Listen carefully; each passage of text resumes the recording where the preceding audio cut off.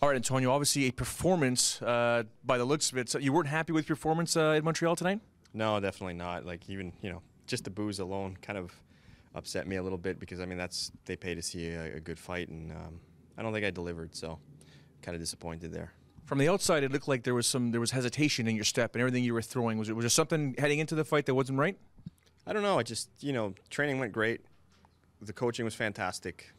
I didn't execute tonight, and it's all on me, so. What about Rodrigo Damm? How much of his game plan was causing an issue for you? You weren't able to execute. Absolutely, man. Rodrigo's a veteran. The guy knew exactly what he trained for 3 months for this fight.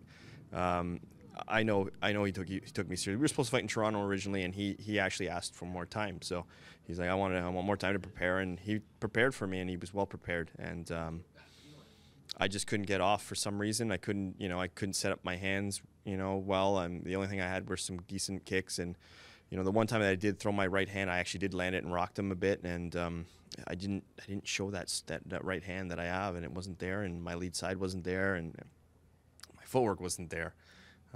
Lots of things weren't there. You mentioned you heard the booze. Did you also see Anderson Silva in his corner, and how much did all of that play into the fact that it was completely different? Sure. Absolutely, yeah, I did see that actually, and you know what? They're all from X Gym, and my instructor, my Brazilian Jiu-Jitsu instructor is an instructor at X Gym, so it's kind of is an interesting situation because the guys are in his corner. I know them, and when I was in Brazil, I obviously got to speak with them, and they know that I'm Silvio Bering's student, and it's just an awkward situation in that sense. And for sure, when I saw Anderson in his corner, and I was like, okay, well, you have Anderson Silva in his corner, and so that definitely was a big boost for him. I'm sure. Whether it played into my head, maybe it did a little bit because I certainly did see him. He's such a presence, right? He's a champion. But yeah, it was one of those fights that I don't know. I guess I should count my blessings just because I did get the win and I got the W, and I really, and like I said, I'm happy for that. I don't like these close calls. I really don't, man. This is not my style at all. There appears to be some damage on your face. Is there anything broken? Any damage to the body at all? No.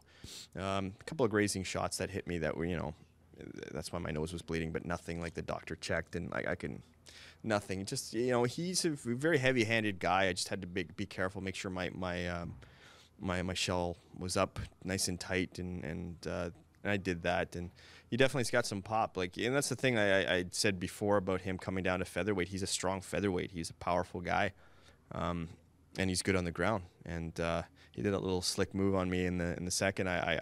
Lucky for me, I felt it coming, and I knew it was there, and I rolled out at the right time because I wouldn't want that guy on my back because that would have been awful. Can you actually explain what you did there? It was almost like he was getting your back, and you almost did a forward roll. Yeah, it's a Gambia roll, wrestling technique.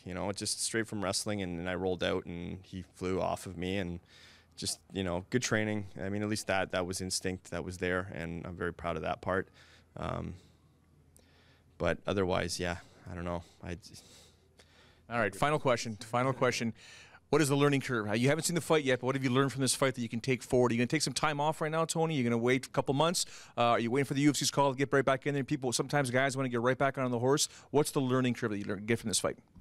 For me, nothing to do with technique, nothing to do with, there's something else that's going on with me that I still haven't figured out yet, and, maybe I should see a sports psychologist or something, man. That's why I got into this sport, man. It's one of those sports that's you got to be honest. And I didn't turn on today at all. I felt sluggish the whole day, and the camp went amazing. I had such a great camp, injury-free, and then I get here and I felt absolutely flat the whole time. And, it just happens. But, I should be able to turn on, and I didn't.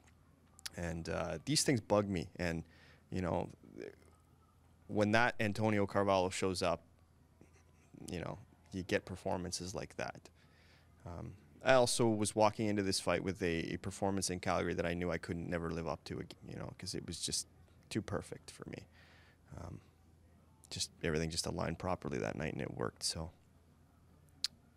I think you're being a little too hard on yourself, but at the same time, I'll tell you what. Why don't I come to the gym next week, and you can beat on me, and then maybe you'll be better in the next UFC fight? It'll probably make me feel better, Joe. That's why you're one of my best buds, Make me feel better all the time. I'm not going to like my career next week. Thank you very much for your time, Tony. Thanks, Joe. You're awesome. There you have it. Antonio Carvalho, victorious by split decision versus Rodrigo Damm at UFC 154.